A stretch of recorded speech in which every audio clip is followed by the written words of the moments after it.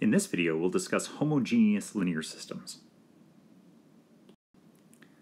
Our main goal at this point is, given a system of linear equations involving some number of variables, we want to be able to answer the question of which vectors are solutions to that system, and how we can best describe those solution sets, rather than providing a list, which would be impossible because very often, as we've seen, these solution sets are infinite. We want to try to find a good way to describe all of the vectors that solve a linear system. And once we do that, we'll call that the solution set of those vectors. Now, it turns out a useful tool for describing these solution sets is to first talk about what's called homogeneous linear systems. Not every system of linear equations will be homogeneous, but as we'll see, if we can solve the homogeneous system, then we'll be able to better describe the solutions to non-homogeneous systems, which we'll talk about in the next lecture. So what does it mean for a system of linear equations to be homogeneous? All that means is that it can be written in the form ax equals 0 for some matrix A. Now remember, we know that every linear system can be written in the form ax equals b, and so this just means that the b vector is the 0 vector. Now, the word homogeneous here just means all of the same kind, and so what that's trying to describe here is that all of the equations of our linear system are going to have a 0 on the right-hand side. So they're all the same type of equation in the sense that they're all set equal to 0. So here's an example. So here's a system of linear equations, and it's homogeneous because all of these right-hand side numbers are all zeros. Now we can write that in the form ax equals 0, where our matrix A is again just the coefficients in the normal way that we do this. So just to emphasize, make sure we all know where this is coming from, we've got 1x1, 1x1, and 0x1, and so that's why our first column is 1, 1, 0.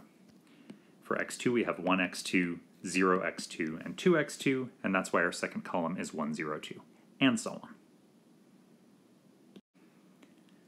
Now, if we look carefully at this system of linear equations, because all of the right-hand side numbers are zeros, one nice feature of homogeneous systems is that the 0 vector is always going to be a solution. If we plug in 0 for all of the variables, then of course we will get 0 on the right-hand side.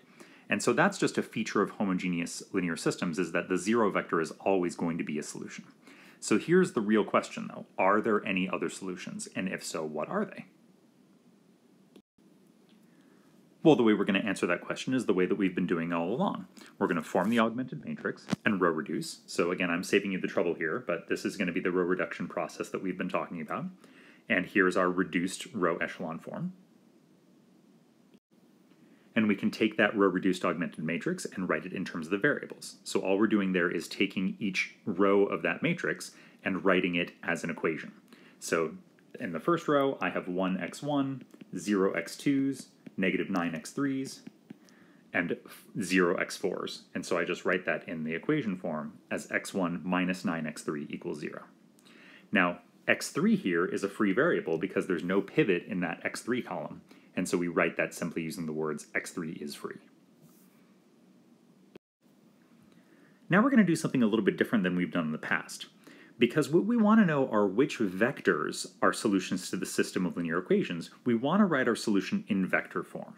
So here are the equations that we have from the previous step, and what we want to do is solve each of those equations for the basic variables. So x1, x2, and x4 are our basic variables. Those are the variables corresponding to the columns where we had pivots.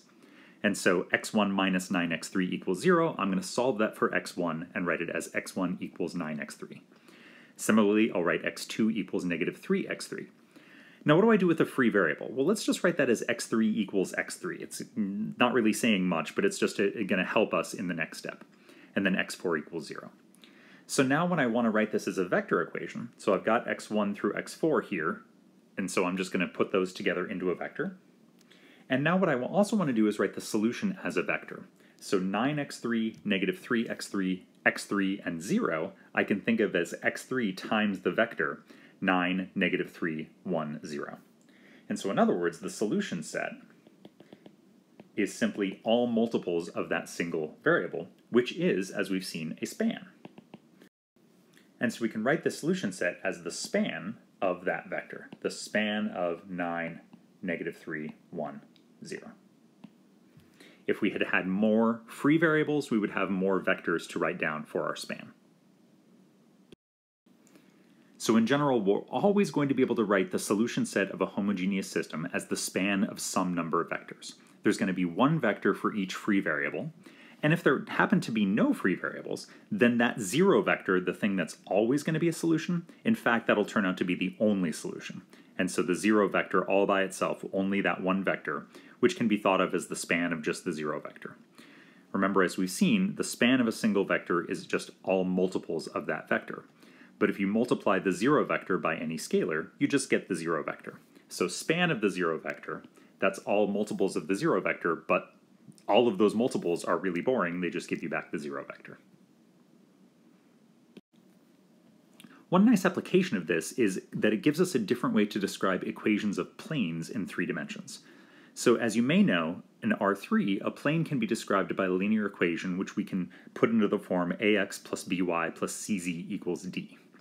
And when d equals 0, that just means that the plane goes through the origin, and we can describe the plane in a different way. Rather than with that one single equation, which can be useful for certain things, we're going to find a different way to describe it. So just as an example, let's look at the plane x minus 3y plus 4z equals 0. We're going to think of that single equation as actually being a system, quote-unquote, system of linear equations with only one equation.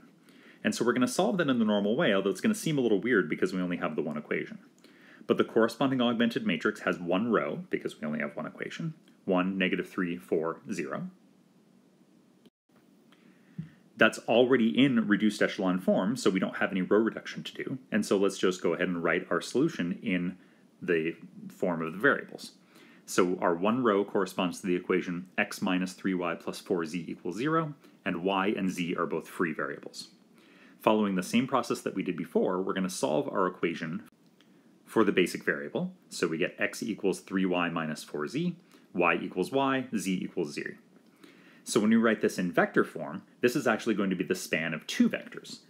When we write x equals 3y minus 4z, we're going to break that up into 3y and negative 4z. Y equals y means we put a 1 in the second spot of the y vector, but we put a 0 in the second spot of the z vector because we don't want to get any z's in that second spot.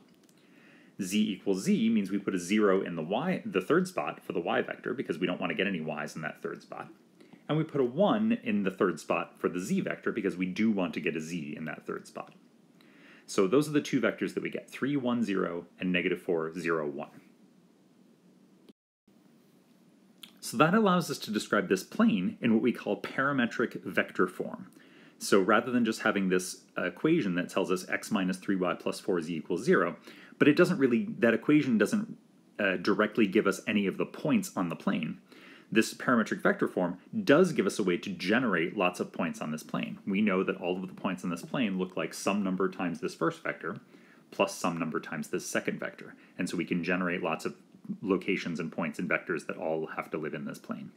So it's really useful for certain applications, specifically surface integrals, some other things that we can do with planes by having this alternate description.